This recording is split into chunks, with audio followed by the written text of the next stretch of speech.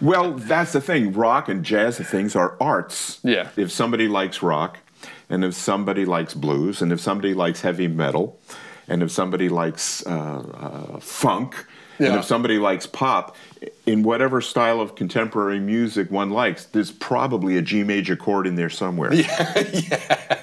And it was that going back into the content of music that got me to become a very good bass player very quickly. Yeah. Because I concentrated on it, not for gigs, because I don't practice for gigs. I think that gigs are incidental. Yeah. You play well, you know, people will know, and you'll probably get good gigs.